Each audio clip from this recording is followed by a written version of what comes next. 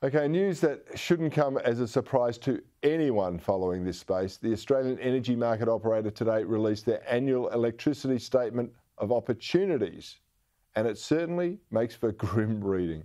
Delays with the Cory gas project, the Snowy Hydro 2 scheme is going to blow out in cost. It increases the risk of energy shortfalls from next year. Joining me now to talk about this is someone who has followed it incessantly, more than anyone else in the Parliament, Matt Canavan. Senator, it's great to have you on. You're not surprised by AEMO's warnings. I mean, this is the same warning you and I have been talking about for years, but what has the government responded to with this? Well, I'm not surprised, Cory. I wish I was wrong. Because what this report means is that it means a lot more suffering for Australian families. It means power prices are not coming down soon. It means the promise that you were made about a year ago at the federal election by Anthony Albanese that your bills would be cut by $275 a year just is not going to happen. And we knew that a year ago. Anthony Albanese was telling fibs, and he's been proven so now. The government's response, Cory, has been everything's fine. Continue as normal. It's like, I mean, it's like that old naval saying here, I think, with the energy situation from this government. It's the punishment must continue until morale improves. I mean, people are being crushed by power bills. Our electricity system is being literally held on with gaffer tape. We nearly lost power to Sydney last winter, and if we have another cold winter after the Liddell coal-fired power station shuts this year, it could be curtains. So action needs to be taken in response to these kinds of warnings. This is actually an urgent warning. It wasn't the regular report that the energy regulator does. This was something they felt like they had to put out to try and get a big loudspeaker and wake people up. Unfortunately, Blackout Bowen is still asleep. Well, you make the point about blackouts, and that's exactly what the regulator is warning of. They're saying that if you continue down the path to net zero and you phase out coal and gas-fired power station, here come the blackouts. How can this country function without a reliable, safe, affordable and secure electricity supply? No first world nation can. Exactly right, Cory. We stand to lose manufacturing jobs. Of course, as I said, power bills will be higher for Australian families than they need to be. I mean, to put what the energy regulator into context has warned about, they say over the next 10 years, we're actually facing a shortfall of over 8,000 megawatts. What does that mean? That's 4 Liddell coal-fired power stations. So this power station that's due to shut within a few months in New South Wales, it's about 2,000 megawatts. 4 of those we need over the next decade. Now, that's what we need is reliable power, or in the terms of the jargon of the regulator, dispatchable power. So solar and wind can't fill that gap. They are not dispatchable. They are not there all the time. Now, the problem we've got, though, Cory, is even the energy regulator pulls its punches. And I get ostracised because I don't pull my punches. It's not the time for that. It's the time to shout loudly at people and get them to wake up. But the energy regulator says we need dispatchable capacity, including in long-term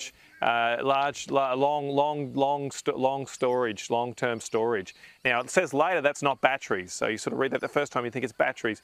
No, batteries can't do that. Only things like pumped hydro, but we can see the mess Snowy's in. We're not getting 8,000 megawatts from pumped hydro. We actually have to build coal and gas. That's the fine print of this report, or even nuclear if we could do that in 10 years. But who in the government saying that or admitting that? Unfortunately, it looks like we're just going to have to go through the school of hard knocks. Yeah, it's going to be a very tough time. We did learn just this afternoon, though, that on Friday, Environment Minister Tanya Plibersek gave the green light to gas company Santos for an expansion project in Queensland. Now, personally, I was surprised by this. It's good news, but I think it's bad timing for Labor, given the Greens are applying pressure over any new gas projects. Do you welcome this decision by Tanya Plibersek?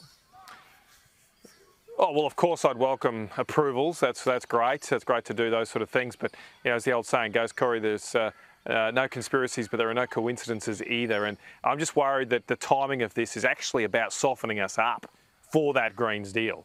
You know, the timing that they've just slipped this out there is in preparation of tilling this ground to actually do a major deal with the Greens on their new carbon tax, on Labor's new carbon tax, which will just push up power prices more.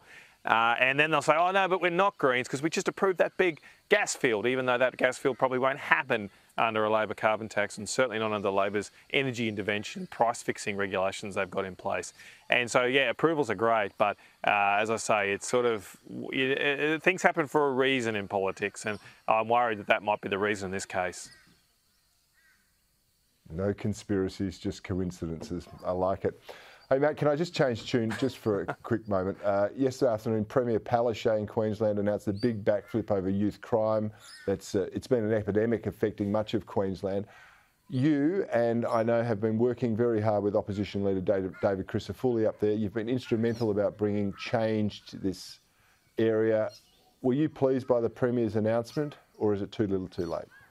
Well, can I first say thanks for the credit, but it's really a lot of the people that have got behind this. Julie West, just a grandmother from the Sunshine Coast, she's led a petition. 150,000 Queenslanders have signed. That's what's led to this change. Unfortunately, Anastasia Palaszczuk doesn't listen to me, but eventually she does listen to 150,000 Queenslanders. Look, it's a step in the right direction, Cory, but it doesn't go far enough. I mean, all this does is say if you breach a bail condition, you can be locked up for that. I mean, would you have thought that would already be the law, but apparently it's not in Queensland. The Labor Party also made detention a last resort. So a few years ago in 2019, they changed the law for juveniles, then told judges that only in the last resort should you put someone away. Bail should be your default response. And that has led to a 60% increase in unlawful entries from juveniles. They're not, to my knowledge, proposing to roll that back. And again, this sort of hypocritical nature of the Queensland government. They're out there blaming judges for doing just exactly what they asked them to do. We should not be putting kids who repeatedly commit breaches of the law back onto the gangs of the streets. That's not good for them. It's not good for society. We need to find a better way.